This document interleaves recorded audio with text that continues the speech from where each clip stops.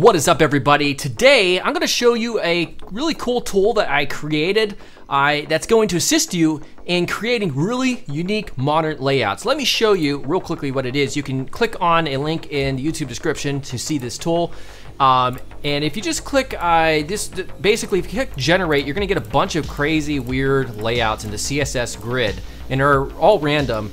And based on how many cells you see here, you can change this number. So if you want to change it to 6 or so, you can do that. And you can just click generate to come up with a bunch of different potential layout ideas. And think of it kind of like scaffolding, essentially. My buddy Michael Melwich, I think that's how you spell his last name, a fellow UI designer here on YouTube and Twitter, mentioned that UI design is kind of just about moving rectangles around, and that's essentially what this is. So I'm going to use this technique to show you how I'm going to create a really cool, unique layout from scratch in this video. Let's get started. Now wait 1 second. If you're interested in UI design, you might be interested in taking those designs and making them work and function in the browser. If that's the case, you should definitely check out the front-end developer career path at scrimba.com. They've recently launched their front-end development career path, which is a collection of courses that cover HTML, CSS, JavaScript, React, and much, much more, as you see.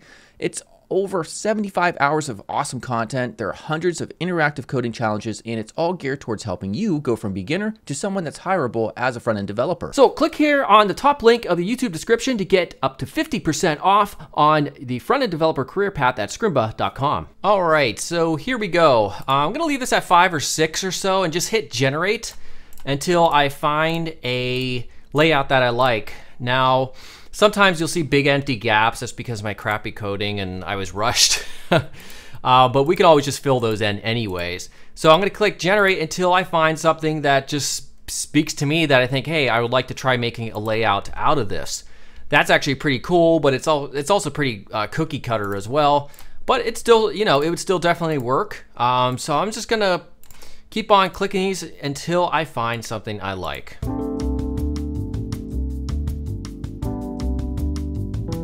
All right, so this is one that I found that I thought was pretty cool. So what I did is I screenshotted just the grid portion, and I basically have this in a group where I can just toggle on and off like that. Now there was an area where this is one of the ones where it's just blank. So I just used the rectangle tool just to create it and fill that gap in. And so I also have a frame around it with a good amount of white space, which I think is important just for it to have room to breathe around the edges of the layout. And so now what we'll do, one thing I'll also do is we're gonna take this group and we're just gonna change it to about 40%, just so, you know, there's enough opacity to where we can see the actual individual grids.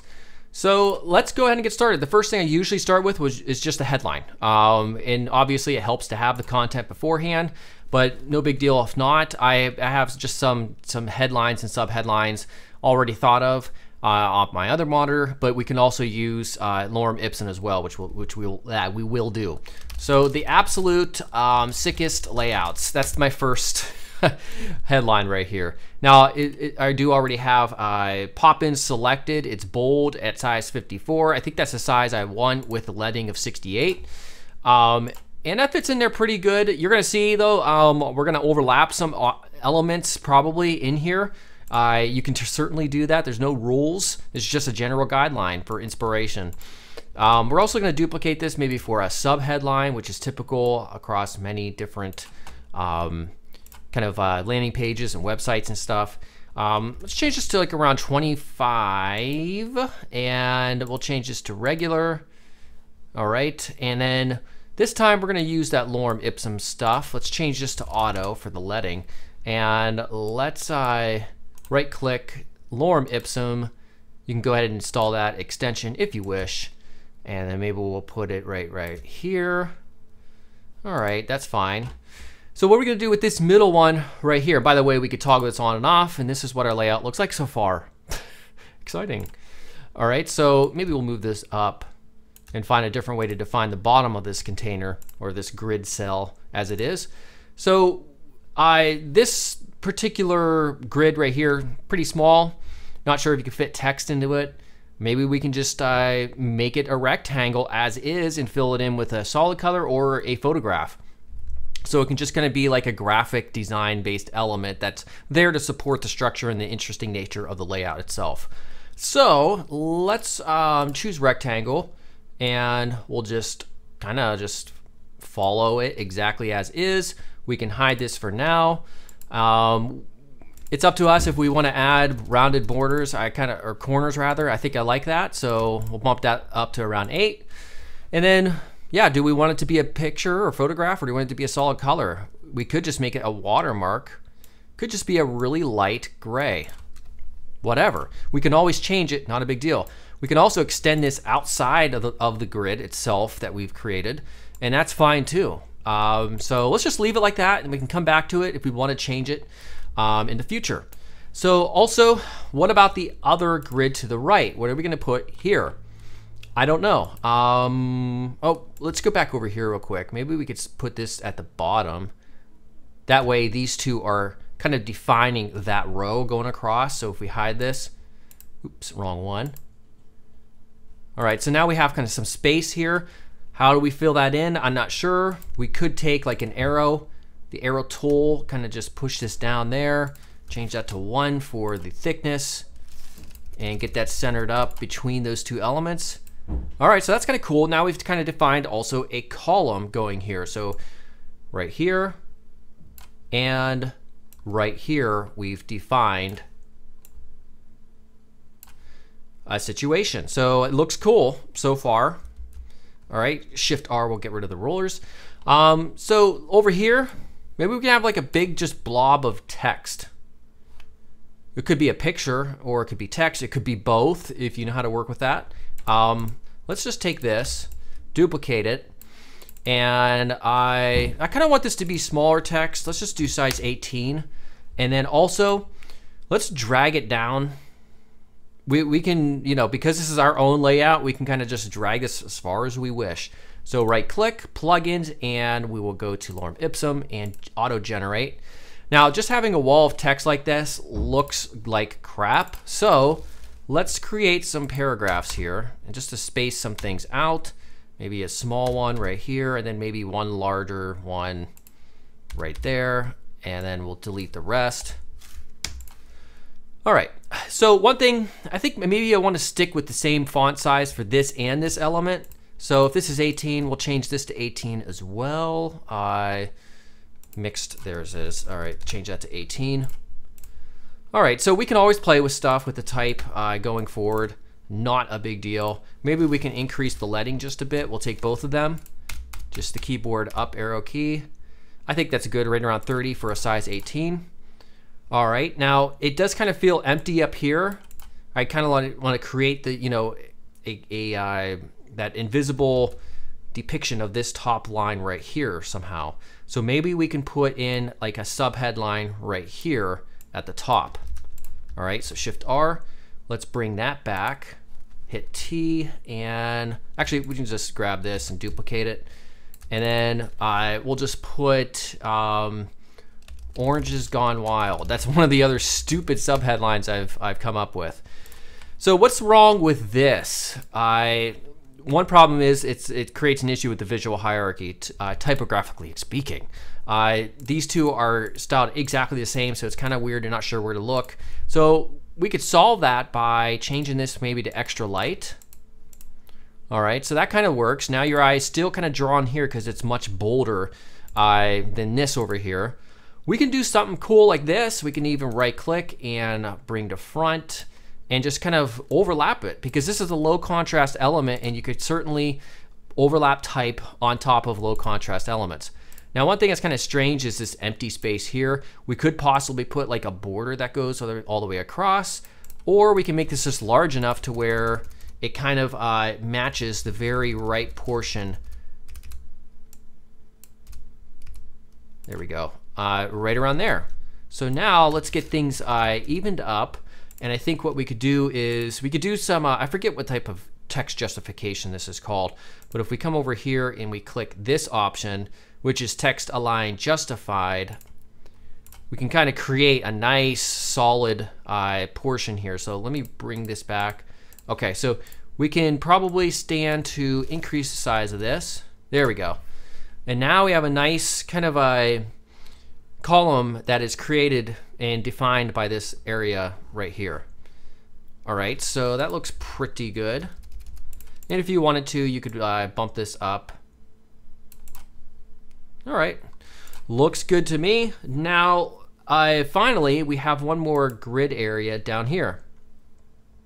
Notice how we didn't utilize both of these individually. Completely fine, it's up to you. It's not set in stone. So I think maybe we'll have a photograph here in the bottom cell, just, you know, quite big. And actually, it probably should align to the bottom of this type, not necessarily the bottom of this, you know, fictional thing that doesn't exist really. All right, so what is this? This is 8 pixels for the border radius, so we'll keep that consistent. And we may actually want to increase, notice how close these are together, but then there's a lot of space here. We want to have the same distance essentially. So maybe right there, and then we can right click and go to unsplash, and we'll just type in purple. I don't know why, I just wanted purple here. Maybe we could use that. All right, we can go into the image and change it to crop and then move it up so we can see more of that. That's kind of cool. All right, and there we go. Just look at that. Now,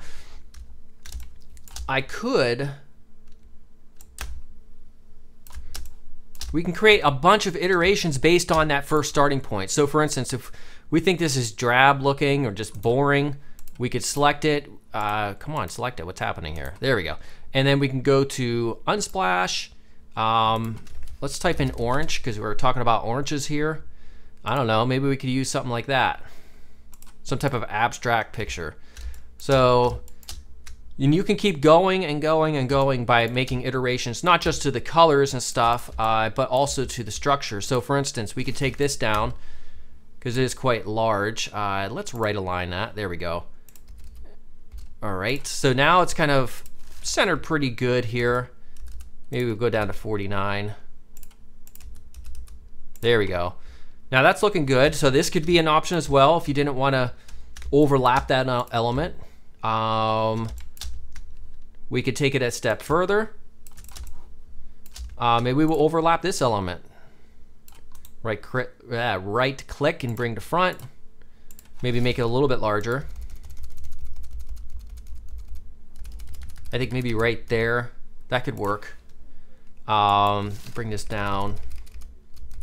There we go. Now those two are lined up properly. We could take this, maybe scale this up.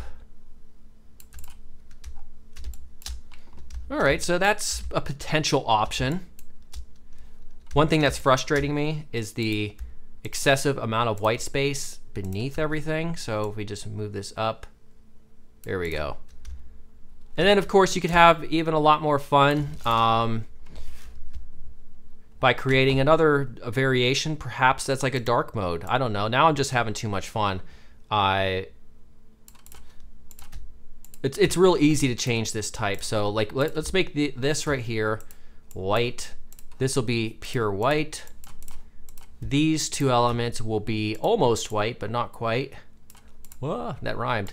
We can reverse this idea here. All right. And then finally change this up to white. And there we go. Look at that. So we just created a really unique layout that I guarantee you've never seen out in the wild. And we did it by having fun with this little generate layout options, and you can just come up with an insurmountable amount of potential layout ideas using that very cool technique. Oh, one thing that really frustrated me, I just noticed it really annoyed me. Look at this little white space here. This should be right in line with that. There we go. So now things are kind of structured a little bit better. And of course, because I am so anal about this type of stuff, I'm gonna take all of them and make that adjustment. Push it over right there. And there we go. All right, I had to save face there because that looked a little strange. Yeah, not too bad. All right, everybody, hopefully you enjoyed that. You should definitely, I actually encourage somebody out there who's a developer to take that little project I made and really expand on it, make it better. My code was sloppy. I put it together in about an hour. So definitely, if you do that, mention me on Twitter. I want to see you expand this tool and make it even cooler. All right, so as always, make sure to subscribe, and I'll see you soon. Goodbye.